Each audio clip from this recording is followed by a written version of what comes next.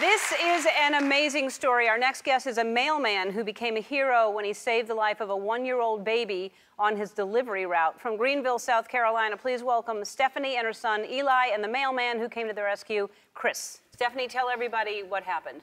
Well, it was a Friday afternoon, and Eli had been sick that day, and he was just snacking on some puffs and somehow got the wrapping off of the container. And so I had just turned my back for a second, and he had torn off a piece of his teeth. Of the plastic. Of the plastic. So my immediate was, I tried to stick my finger in there and swoop it out, but I was very cautious because I didn't want to push it back too far. And so he swallowed it and started choking.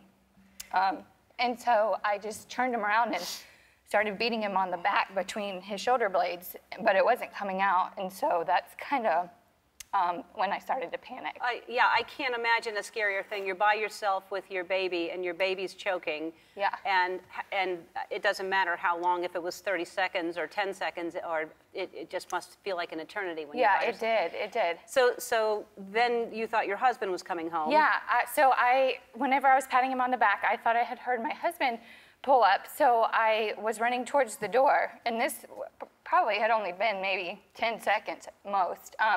And so I ran out the door screaming for help. And it was our mailman, who I had never met before. You've never met him before? No. Coming towards my door. So I was just screaming for help, and there he was. So, Chris, you see a woman running out, screaming and holding a baby. Right. And I think she just put him in your arms. Or what happened? Well, the first impression I got when I first seen her running out, I thought to run because I didn't know what was happening, if someone was behind her. So, yeah. But then really seriously, when she screamed and she said, "My baby's not breathing, the baby is choking," I was like, I just said, "What?" And she said, "He's not breathing, he's choking, help me."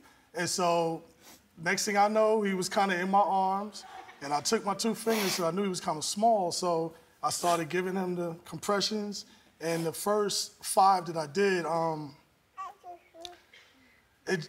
I didn't feel anything. And I knew babies breathe through their diaphragm a lot, and it was just nothing. So I said, I gotta do it again. I did it again, and that 5th pump, it just, everything just came out. And then his eyes got kind of big, and he looked at me. I guess he said, "Hey, you're not my mommy." And he just started wailing, and I was like, it sounded like music to my ears, like Marvin Gaye or something.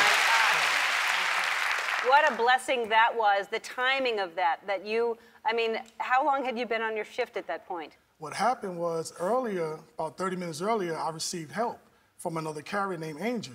And she came and took some of my mail, and that delayed me about 3 or 4 minutes. And it just happened that timing was just, God just set it up where it certainly was. Perfect. It absolutely was. That was just a beautiful moment. Because you do have to be careful because they're so tiny, you can't compress too hard or else you're going to break a rib. When's the last time you had training in this? Wow. Well, I first learned in the military, which was maybe 25 years ago in the Marine Corps. And like I said, it wasn't me. I believe it was a higher force that just guided me. Yep. And the ancestors just made me be calm because I was very calm. And after he started breathing and he started crying, I said, "Mom, he's okay, he's breathing." And she was just like, you know, really just hugging him and, "Thank you so much." And so. Yeah, you must have sat on the floor and cried for a long time after he left. I did. Well, it was divine intervention for sure. That was a beautiful thing. Don't ever let another mail carrier be on your route. No, never. Because this is the guy that you want. Yeah. We got you a gift, Stephanie. People should know. Yes.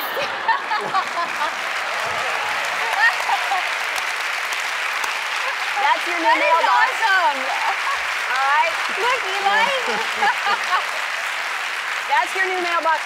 So Chris is a government employee. Of course, we were dying to help you in any way we wanted. We want to shower you with gifts, but you're not allowed to receive a gift over $20, which is crazy.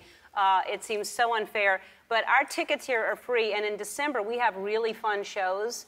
And so we thought maybe we'd bring you back to one of those shows in December where it's the 12 days of giveaways, or maybe more than that. All right. Maybe you should come back with him, too. Oh, well, then, yeah, sure. So, yeah, y'all should come back. So we'll see y'all back here for 12 days of giveaways in December. Thanks so much. Thanks for sharing your story.